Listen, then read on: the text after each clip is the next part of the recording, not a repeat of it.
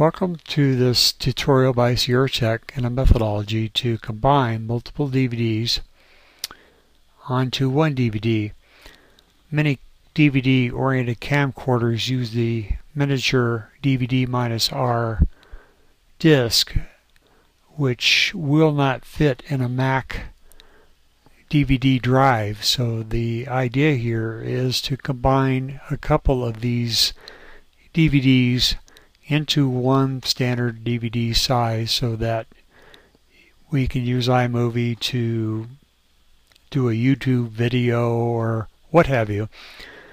The methodology to combine that is use NERO. This is NERO version 7, Recode version 2. NERO now has version 11, but the principles are the same. And so what you see here should apply to any later version of NERO. We need to use NERO Recode. There's a couple ways to do that. We could back up and copy multiple DVD videos to one, or go to Favorites and select NERO Recode.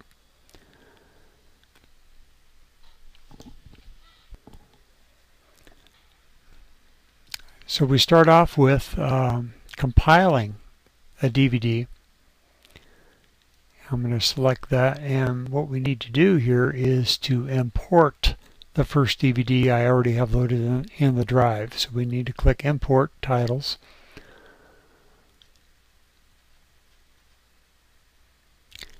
And it goes to the DVD drive.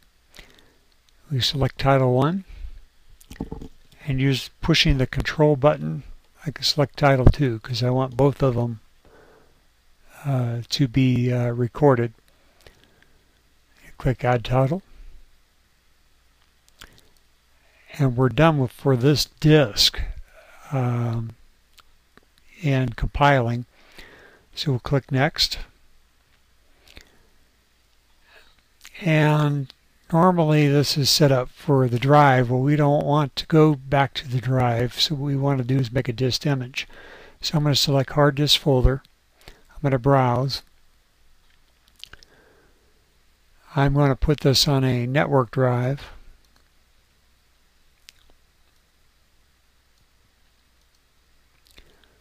A temp folder. Now, I already have images of these two discs on here, but for the sake of the tutorial, I'm going to create a new folder, and I'm going to call it DVD 1. Hit Enter, click OK, and now you'll notice the path is temp DVD 1, and it's going to put it in the Video TS folder.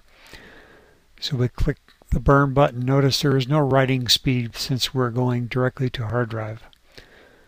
So I'm going to click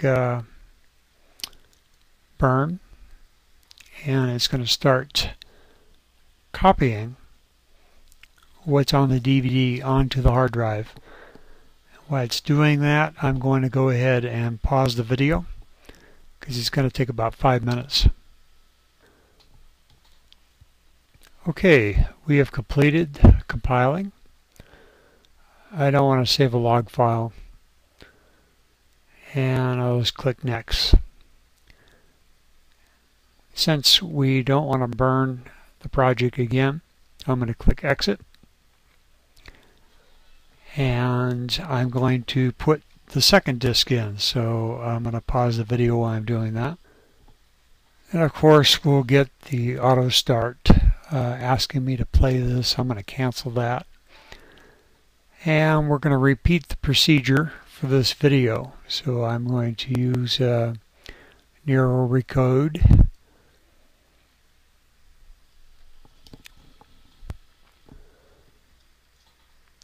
compile DVD, import titles,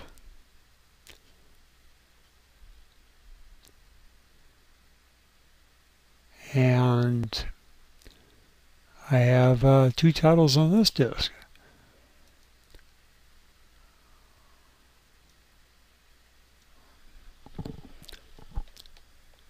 select them both. If there was more than two, it would be able to scroll down.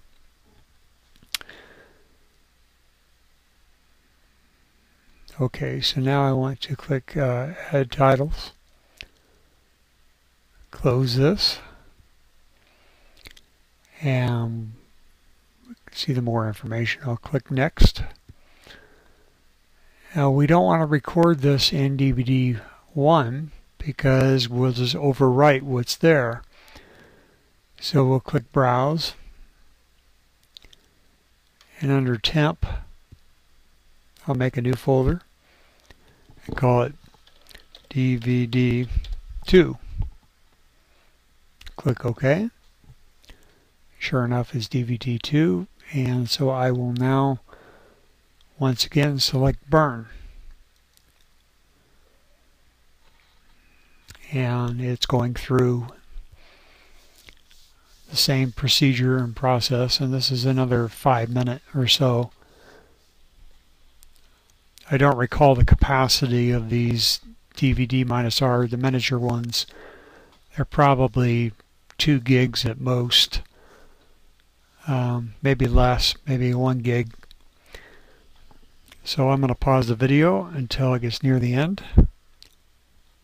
Okay, we're just about done here.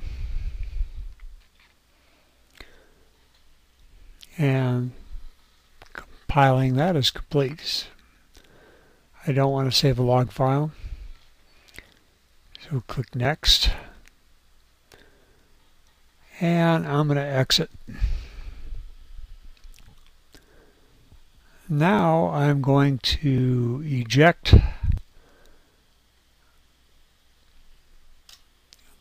the other disk and then put a blank standard size disk into the writer.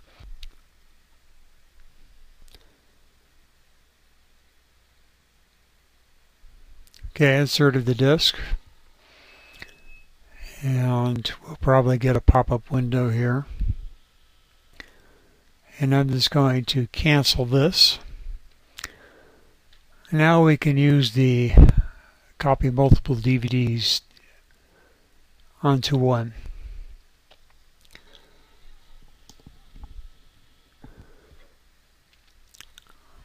Now we need to import titles once again. And this time I'm going to select my network drive that I have it stored on, or wherever you have it stored. Go to the temp folder. Go to DVD1. Click that. Click the control button or the shift button to select both titles. I'll click Add. And notice it's been added, so now I want to add, before closing this window, DVD2. There's Title 1, Title 2. I'll click Add.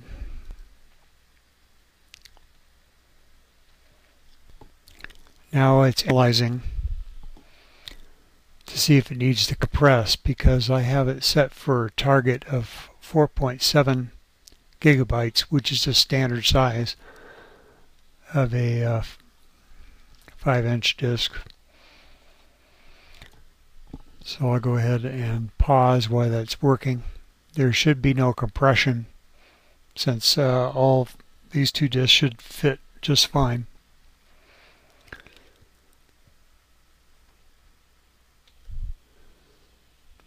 Okay, the analyzing is just about done. Okay, and I'll close this. And as you can see, the video quality is set for 100% on each, since the actual size of the data is almost 2 gigs. So we'll click Next. Now is when we actually want to write to the burner. I never use a maximum setting. In fact, I use like 4x times.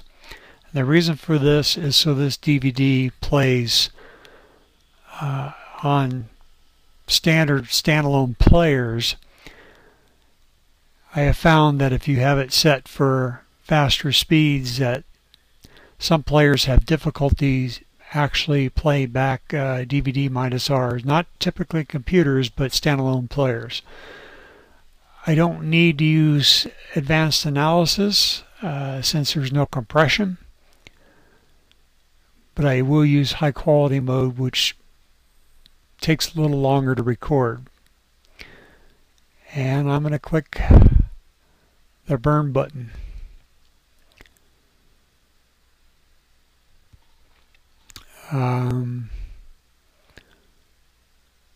This is the temp directory that I had used previously. Let me change the temp directory back to temp. And I don't want to destroy my image on the disk. So I'll click burn again.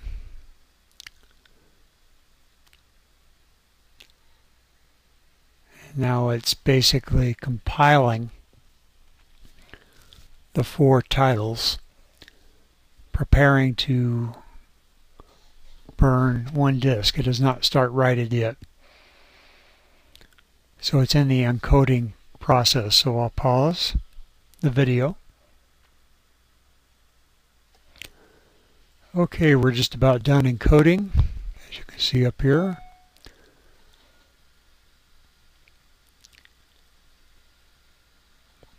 Once the encoding is complete, now we're in the burning process. This icon is now showing that it's burning, and indeed the DVD writer is spinning. And the status information, of course, is provided. So I will pause the video. We're approaching the end of the disk here. We're at 98%.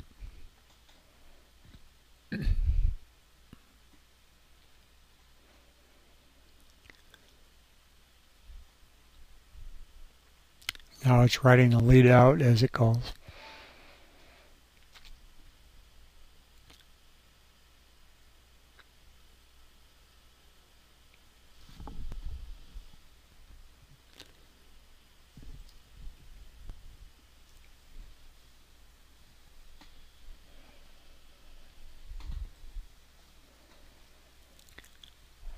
And now the disk is ejected, and we're done.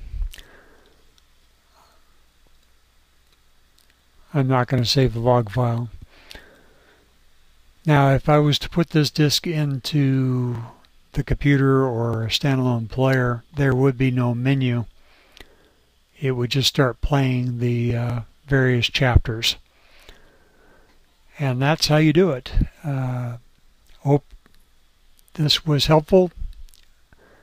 And continue to watch our channel for updated videos that we plan to do in the future. Thank you for watching.